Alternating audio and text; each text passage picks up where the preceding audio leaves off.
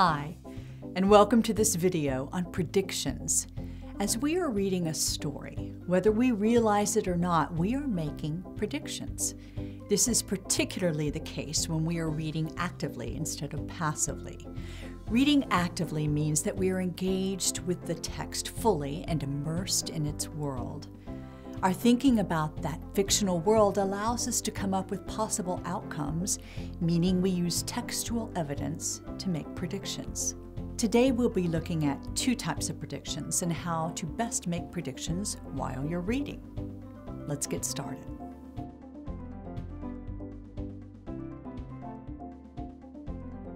So like I said, we'll be looking at two basic kinds of predictions. Predictions based on our knowledge of how literature works, and predictions based on information the text has already given us. The first type uses a slightly different way of looking at literature than the second. Though there is a lot of literature out there, there are often ideas or basic tropes that remain constant, or at least common, throughout most works. For instance, we understand how protagonists work and how they deal with conflict.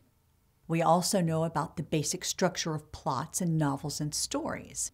What are some of the implications of this in terms of making predictions?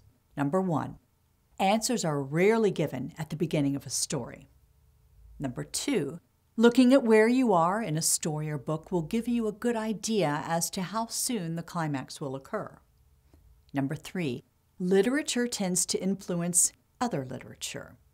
Think of how many works have similar endings, character developments, etc. Number four, think of genres and how their conventions differ. Mystery novels, Shakespearean comedies, and science fiction works all have different general rules. These four basic principles allow us to make predictions simply by understanding the basic structure and conventions of different kinds of literature. For example, after reading one or two Jane Austen novels, you will likely be able to predict how future works by Austen will end.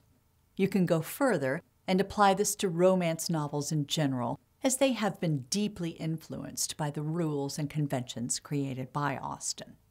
Now let's look at our other type of prediction making, predicting based on information in the text. One of the tools many authors use in their writing, which is helpful when making predictions, is foreshadowing. Defined simply, foreshadowing is a literary device used by authors that hints at developments occurring later on in the story. Some forms of foreshadowing are more direct. They are obvious or ironic statements that let readers know what is likely to happen. However, sometimes the author may use subtle foreshadowing, which usually consists of clues that don't become apparent until after the foreshadowed event comes to pass. In this case, you can look at an event in the text and think back to what previously happened and almost say, I should have seen it coming. Let's look at an example of direct foreshadowing. Lauren Oliver's Before I Fall contains a clear example of direct foreshadowing in the very first sentence of the book, as the narrator states, "They say that just before you die, your whole life flashes before your eyes. But that's not how it happened for me." Here we know from context that the narrator must be dead. However, we know that the narrator's life did not pass before her eyes, as it's known to happen. Therefore, the phrase, "That's not how it happened to me," makes readers ask, well, how did it happen to you? This kind of direct foreshadowing works to make readers want to continue reading in order to find an answer to the question posed. You can make predictions by thinking outside the box here, as the information suggests that the narrator will not experience a normal death. Another example occurs in J.R.R. Tolkien's The Hobbit. In Chapter 7, Bilbo and his band of dwarves enter Mirkwood Forest and are warned several times about straying from the main path by the character Beorn. The final warning is written as such: "Be good, take care of yourselves, and don't leave the path."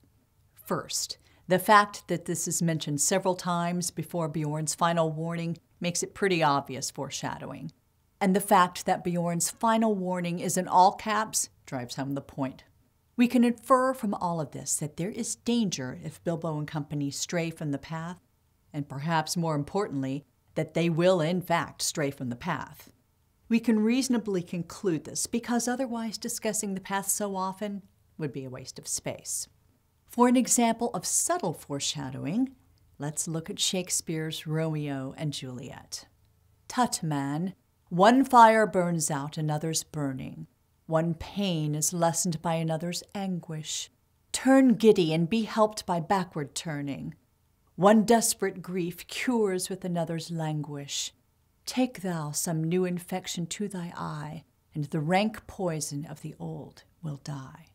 In this dialogue, Benvolio is advising Romeo, who is in love with Rosaline at this point, to fall in love with another in order to cure himself of his infatuation. There are a few things going on here. First, we see Romeo deeply in love with Rosaline. In this way, his future mad love for Juliet is foreshadowed in a subtle manner. But even more subtle here is the reference to rank poison. The rank poison of his love for Rosaline does in fact pass once he meets and falls in love with Juliet. But it is this love that ultimately leads him to literally die by poisoning himself. Unlike the previous examples of direct foreshadowing, it would be difficult for readers to piece this together until after reading the play.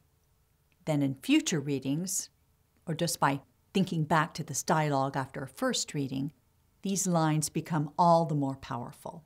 In terms of making predictions, it is often much easier to focus on direct foreshadowing. Let's take a look at some useful aspects for understanding foreshadowing and making predictions. First, be on the lookout for what's known as Chekhov's gun. A Russian writer, Anton Chekhov, insisted on getting rid of all unnecessary elements in his works, so as to leave nothing hanging or unexplained at the end. He said, "If in the first act you have hung a pistol on the wall, then in the following one it should be fired. Otherwise, don't put it there." Though this is not always true, you will find that many writers follow this rule. You can actually see this used in the previous example from The Hobbit. Warning Bilbo to avoid straying from the path would be an unneeded thing to repeat and emphasize if he weren't going to eventually leave the path. Then again, there's also the red herring. A red herring is a literary device that misleads the reader. It is essentially a dead end. Red herrings are often used in mystery novels in order to build suspense and hold off on revealing the actual suspect too early. Secondly, be mindful of genre. Different genres have different rules and conventions. For instance, we know from reading mystery novels or watching Law and Order that the obvious suspect is rarely the correct one. Therefore, we can make predictions about the actual culprit based on this knowledge. Works of science fiction, similarly, often include plot twists. Things aren't quite what they seem until we read further. Therefore, being suspicious of the obvious is one means of making predictions, or at least one way to avoid making incorrect predictions. This is where using other works to make predictions comes into the picture. We can make predictions by thinking about how other works in a particular genre have functioned. The more mystery novels you read, the better you will become at predicting the culprit. The more Shakespearean tragedies you read, the easier it will be for you to make thoughtful predictions about the ending. Though not all events in a text can be effectively predicted, foreshadowing often offers a way for readers to logically piece together a story's outcome. Reading carefully and looking for possible instances of foreshadowing is one strategy for making these sorts of informed predictions. Now, before we go, here's a review question to test your knowledge. Which of the following is an example of a red herring? A suspect initially thought to be the murderer ends up being innocent. B, a warning from a psychic comes true. C, a character enters a place that he is warned about and faces conflict. Or D, Katniss takes Primrose's place in the Hunger Games. The correct answer is A. I hope this review was helpful. Thanks for watching, and happy studying.